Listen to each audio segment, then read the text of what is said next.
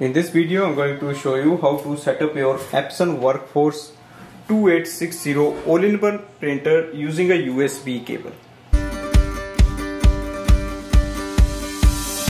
So if you want to use it with the USB cable, you have to wire it separately. It doesn't come with the printer.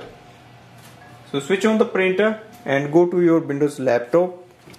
Go to the web browser and type in Epson WorkForce 2860 driver.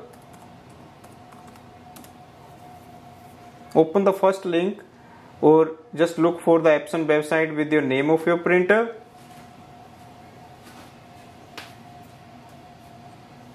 You will see your printer. Scroll down, wait for the windows to show up. Select drivers and utility combo package installer. Click on the download.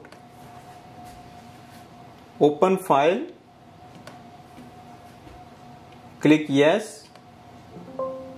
Press OK. Accept terms and conditions. So this is a download window. You can also deselect some of the items if you don't want to install all, but it's important to download the drivers and utilities. Click install and yes. Installation starts now.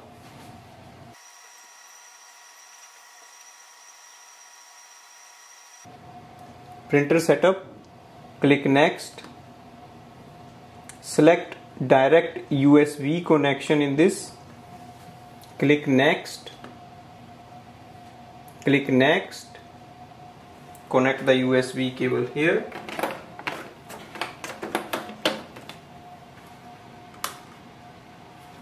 Instantly it will recognize the USB cable. Now we have to finish the setup process.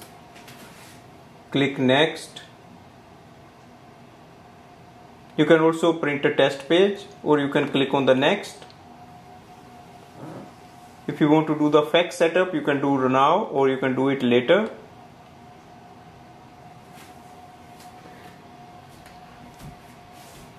Now you can just close all the windows and it may open a window for the product registration. If you want to print anything, you can just send a command for the printing and it will start the printing process. For scanning, you have to use the ADF tray or the scanner bed. For example, I'm just going to scan 2 pages using the top ADF tray. So if you have multiple pages, you can just scan from here.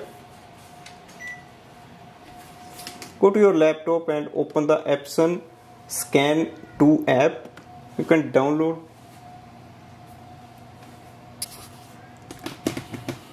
In this app, you will see your printer series on the top. Select your printer 2860 series USB.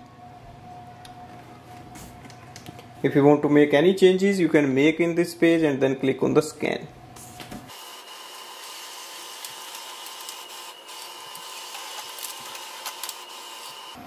Scan is transferred. Let's go to your Windows laptop. This way we can do the setup of this printer using a USB cable and then we can start using it for printing and scanning. Thanks for watching.